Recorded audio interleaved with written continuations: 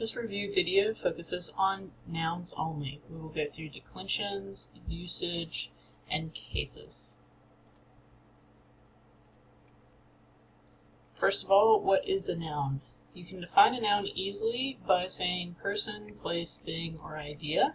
This is the traditional definition that you've been taught, probably since elementary school. Think of examples like a man, a lake, a rock, a memory. You can also think of nouns as words that can be preceded logically by the words a, an, or the. We call these articles in English. So if I can say a man, the man, that's a noun. We never use a, an, and the in front of anything that's not a noun, so that's a quick way to test if you're not sure. Latin, take note, does not have articles. There is no a, an, and the in Latin, so we're going to use the form of a word itself to figure out whether it's a noun, or we can always use the definition. Nouns have several properties. We're going to talk about 3. Gender. Gender is masculine, feminine, or neuter. And when we talk about gender, it's a little bit weird for us because in English, nouns don't have gender. There are many other languages that do have gender. Russian, French, Spanish all have gender. And many of them get that from Latin, but not all of them. Russian is not Latin derived. So this is a notion that has extended across many different language groups. But we don't see it a lot in English. The one place we do is in our pronouns. So we are specific with the words he, she, and it. That's what we mean by gender. In English, when we use gender, it is strictly linked to sex. We're thinking about as something male or female. We're talking about animals or people. Whereas in Latin, we're talking about all nouns. All nouns have a gender. And just because something isn't an animal or a person and it doesn't have a sex, that doesn't mean that it's neuter.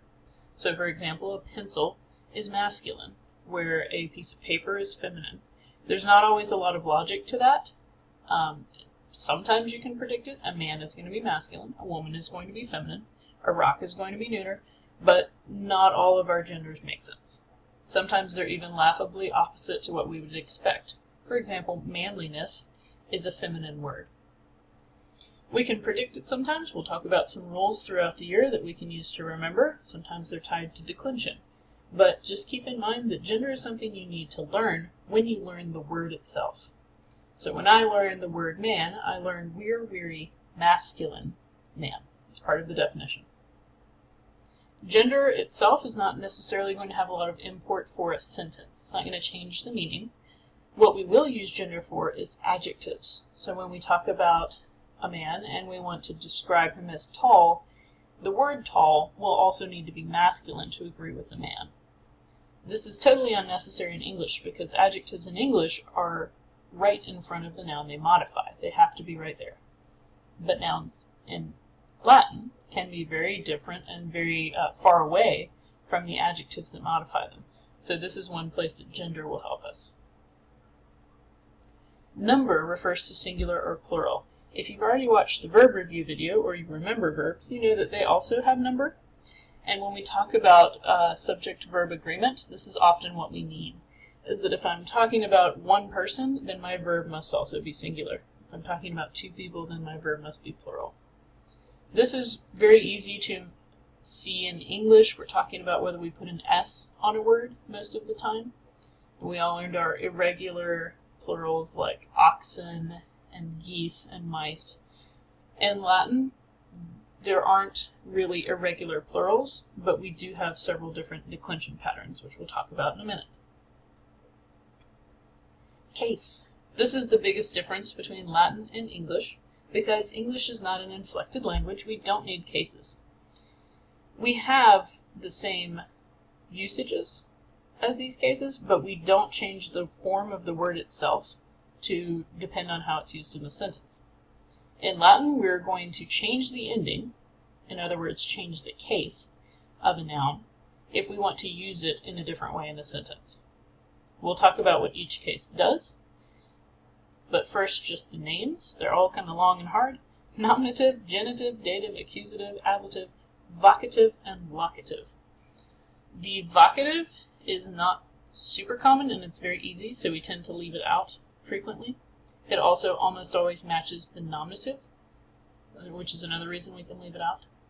The locative often matches the ablative or the genitive, and we will talk about the locative more in Latin too, but it is only to show location, so it's very rare as well, and it's only used for certain words, so that's why you don't know that one. But you will. Let's talk about uses. The nominative is extremely important. It is the subject of the sentence. So whoever I'm talking about, or whatever I'm talking about in the sentence. You can think of this as the person or thing who does the action, unless the sentence is passive. Or you can just think of it as whatever I'm discussing in the sentence, the main idea, the main subject. We would use it that way still. Nominatives can also be predicate nominatives. I didn't include that in the examples. That would be if I say, I am a woman. Woman would be a predicate nominative, where I'm restating the subject. But here are examples of subjects. I have 2 dogs. The man is a stranger. Rocks and sticks were thrown by the children. In the third sentence, rocks and sticks are plural. That's our only plural one here. It's also a compound subject, which means that rocks are a subject and sticks are a subject. And each of them are plural words. But I can stick an and in the middle, or in Latin an et or a que, and I can have what's called a compound subject where I'm referring to multiple different things, but as long as I'm using them as the subject of the same verb here, where they're both were thrown, then that's just a compound subject. It's not a complex sentence. The genitive case shows possession primarily, as in Tuesday's assignment or the door of the house. The partitive genitive is when we're talking about pieces of things, partitive as in a part of something. So I would like a piece of cheese. The genitive would be the whole wheel of cheese. And then the piece is going to come out of it. And that will be whatever case it needs to be for the sentence. So in this case it would be a direct object there, because I would like it. But the partitive is what we have a piece of. It's the whole. The dative case is the indirect object and occasionally can show possession. So an indirect object is a little tricky for a lot of people because we can get direct object, but indirect gets a little complicated. Will you give me a hand? What you're giving is a hand. That's the direct object. But you're giving it to me. I'm the indirect object. So I'm being affected by the subject and by the action, but I am not directly receiving it. I am not a gift in this situation. I am not being given, but I'm receiving something. So think of an indirect object as receiving a benefit or a harm from the situation. As in, we are donating clothes to the needy. Now, there are some cases where we'll use the dative for possession, as in, my name is, so in Latin, mihi nomen est. We also use it with certain verbs that we'll encounter along the way. But this is generally the kind of possession where multiple people might possess the same thing. As in, I'm not the only person in the world named Emily. It's a name for me, it's a word for me, it's my name, but I don't own the name. So it's a little bit different from the kind of possession that a genitive would show, where it would be like my socks. I own the socks, but I don't really own the name because other people can also have it.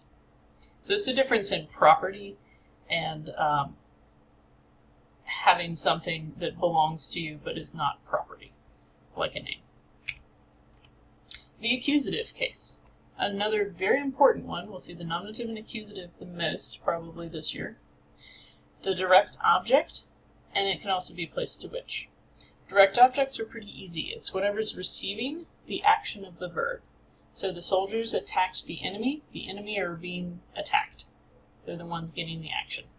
We are donating clothes to the needy. That's the same sentence as last time, but here the clothes are the direct object, where the needy were the indirect object. Notice that the direct object becomes the subject of a passive sentence. So if I invert these and make them passive, then they become the subject, which would mean in Latin that they need to be nominative. So as long as you are using an active verb, you can have direct objects, but if you're using a passive verb, you cannot. There is no way. So there won't be a direct object in a sentence with a passive verb. In the last sentence, this spring we are traveling to Italy, which is true, by the way. Italy is a place to which would also be accusative. It follows certain prepositions. In this sentence, the Latin would be ad Italiam, so the word ad would trigger that accusative usage. The ablative is our last big case, the ones that are in the declension charts. It has many, many usages, and this is not all of them, but these are the ones that we cover in Latin 1. Place where, as in the fields.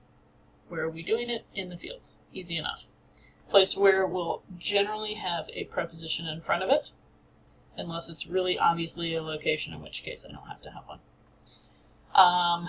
Accompaniment, with my girlfriend. Anytime I do something with another person, that is accompaniment.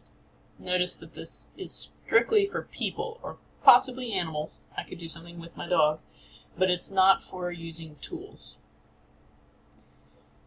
The hunter was bitten by the wolf. That's an ablative of agent, as in a person doing something in a passive sentence. So remember, the hunter in this sentence is the subject, but he's not the one doing the biting. If in a passive sentence I want to indicate who is doing the action, I will use an ablative of agent. In Latin, we see that as a or ab, followed by a passive and a ablative who is a person or animal. So sometimes we call it personal agent. It's a good way to remember it has to be a person. With anger is an ablative of manner. It's how the wolf was biting, but we don't mean with his teeth, not what tool is he using. We mean how, as in what way, what emotional import, perhaps. Or I might say with speed. It's the manner in which he bites. We sailed from Greece is a place from which, that one's pretty easy. But in a longboat, here is our ablative of means. That is a tool. So if I say with a hammer or by means of a sword, any kind of physical object that is a tool is going to be an ablative of means. So in a longboat is how we sailed. It is a means. Whereas with anger is a manner. Those get confused a little bit sometimes.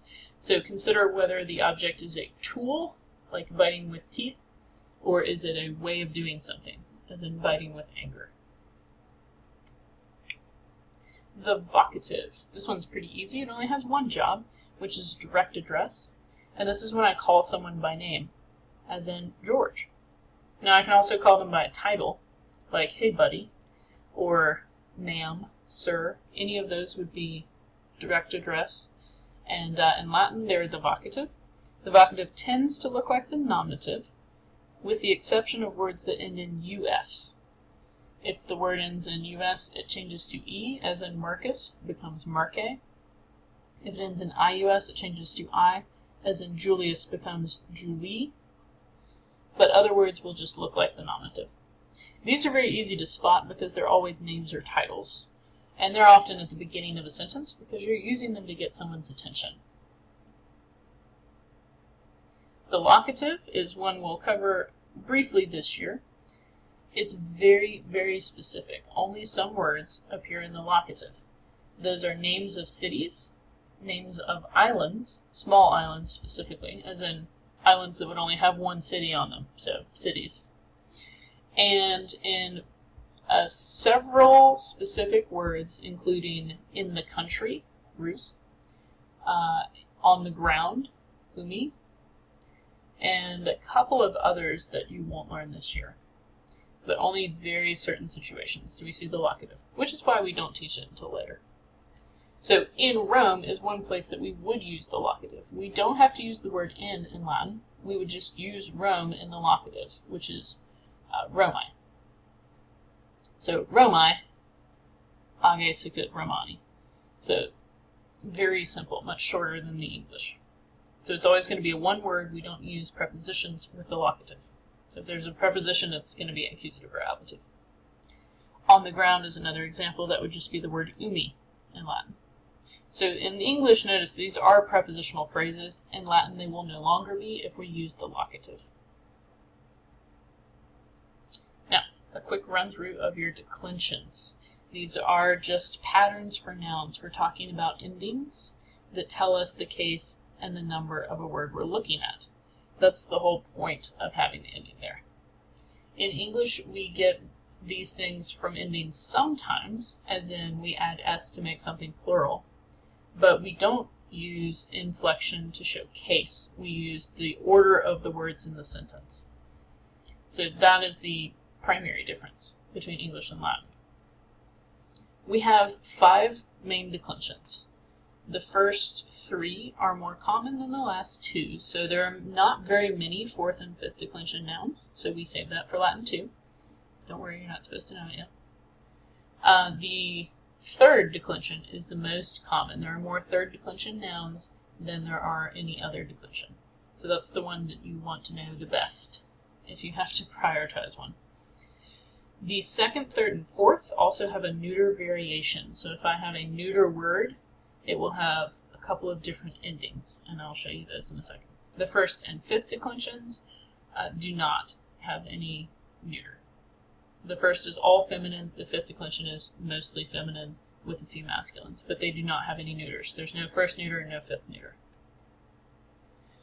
So a quick review of the 1st declension. I use the word sportula, which is a gift basket.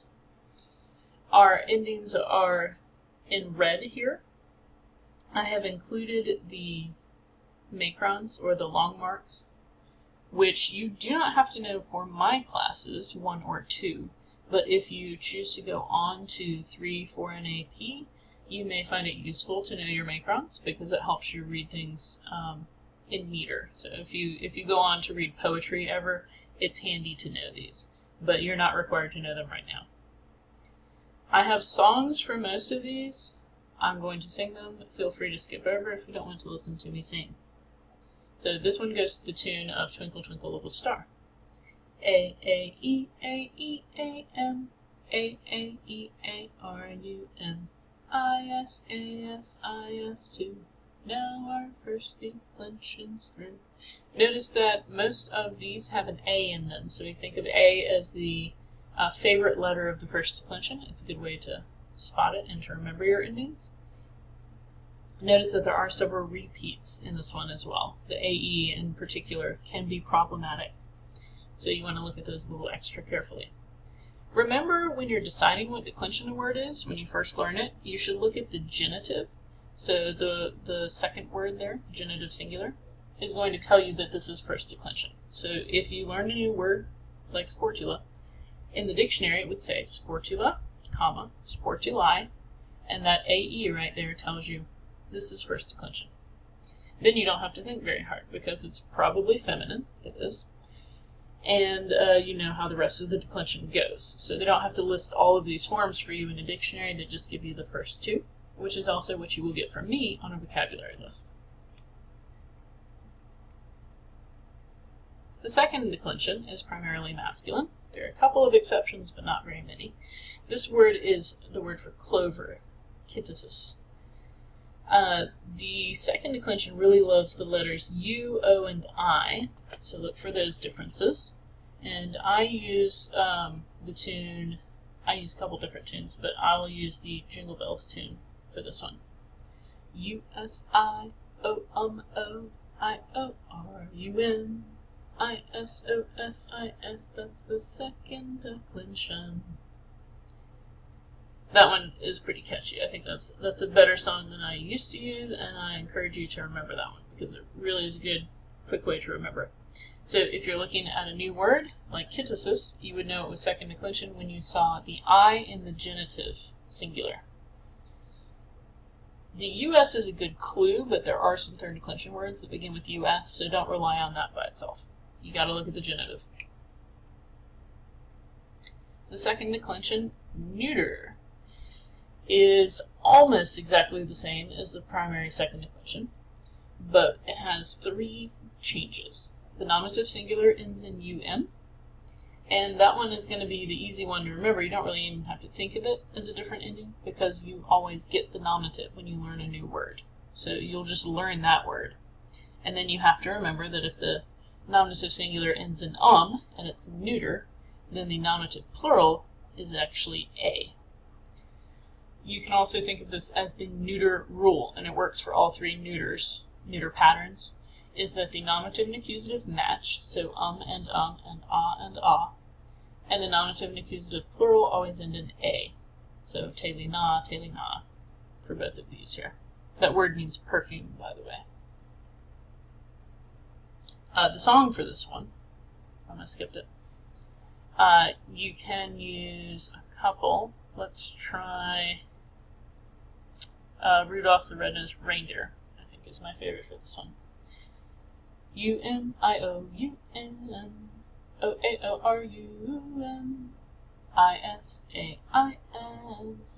That's the neuter second declension. Sorry for my bad singing, but if you listen to these a couple times and get them in your head, it's a really good way to remember them all the way through.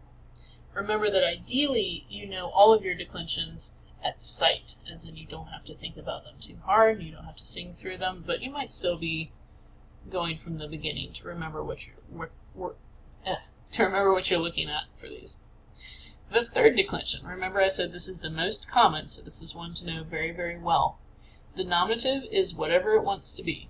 So you'll learn the nominative on a case-by-case basis. It does not have a specific ending. Calx is the word for heel.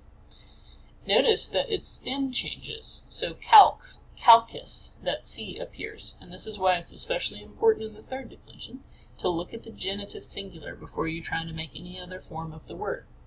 We'll use that stem, and then the IS tells you that it's a third declension noun. We don't even sing the first one here because it doesn't have a standard ending, and I use happy birthday. I-S-I-E-M-E-E-S-U-M I-B-U-S-E-S I-B-U-S. The trick with this one is to remember that the stem may change and that the nominative is not going to match. The third declension likes E's. If you're more of a pattern person, you're going to see a lot of E's in the third declension. Now, there's also something called the I stem, which is a slight difference. This is a very small variation from the regular third declension. We only see it in the third. It's not something that pops up in any other declension. And all it means, and you might have spotted it already, is that the genitive plural gets an extra I. So instead of natum right there, it's natium. That is a really super minor thing. It just is good to know, if you should run into that it is still the word natus, even though it has an I there. So that's the only reason to know about I stems, is so that you're not tricked into thinking it's something else.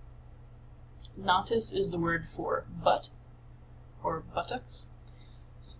Typically used in the plural, but you could use it in the singular, I guess. And I don't have a special song for this because all we've done is added an I.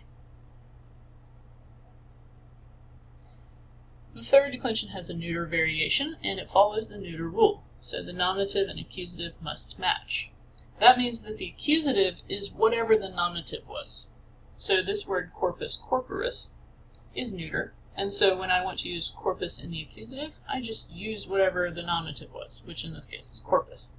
I don't have to remember any ending at all, I just repeat the nominative. Which means if calx had been neuter, then calx would also be the accusative. It's not, but any neuter word, that's going to be true. The plural still follows that neuter rule, where the nominative and accusative plural end in A. So that's consistent. The neuter rule works for all three. And I don't have a song for this one. Oh, there is a typo right here, though. Oops. The dative singular should be I right there. It should be corpore. So if you're using this to study, make sure that you note corpore in that dative singular. The neuter also has an I stem variation. The only difference is still just extra I's. The ablative singular is an important one, though, because it actually changes the E ending from the regular third to an I. So the E is not even there anymore. The others are just extra I's in the nominative, genitive, and accusative plural. The fourth declension is new to you this year, in Latin 2, assuming that's who's watching the video. be anybody, I guess. But is new in Latin too for us. This one I don't have a song, but one of my students a couple years ago brought a very good little memory trick to my attention, and it's very offensive. But pretend that you are talking to somebody that you just have had enough of, you're really tired of them, and you're so angry, and you say, "You stupid, you idiot, you moron, you stupid, you utter moron, I bet you stupid, I bet you stupid." And it spells out the endings. That sounds like it would be hard to remember, but I've actually found that since I heard that trick, that is what I think of when I do the fourth declension. So if you practice it a few times, I bet it will work for you too. The fourth declension loves you. So you will see lots of U's here. Every ending has a U. There is a typo here. Minibus should be minibus, but that's not an ending error. Again, with the macrons, you only need to know this for poetry, so you don't need to worry about them too much. The fourth has a neuter variation, which means very little, except the neuter rule applies, so u and u, and then ua and ua in the plural. And then we see several endings just sort of drop their consonants. So ui just is u, and the becomes u, and then the genitive plural gets an extra u. So we've got lots of u's, even more than we had before.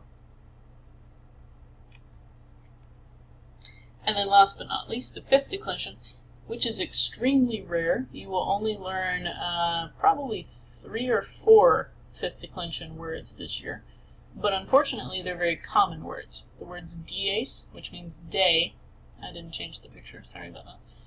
Res, which means thing, and fides, which means trust or credibility, are all fifth declension words. The fifth declension loves E. We have an E in every single ending. Notice that a lot of these have consistent patterns. So like the I in the dative singular comes back several times. The S in the nominative and accusative plural comes back. The BUS in the dative and ablative comes back. So you can use patterns to your advantage, especially if you're not into songs. If you are into songs, I hate to say it, but I don't have a fifth declension song. If you can find one, share it with me. Would be a great contribution to our class.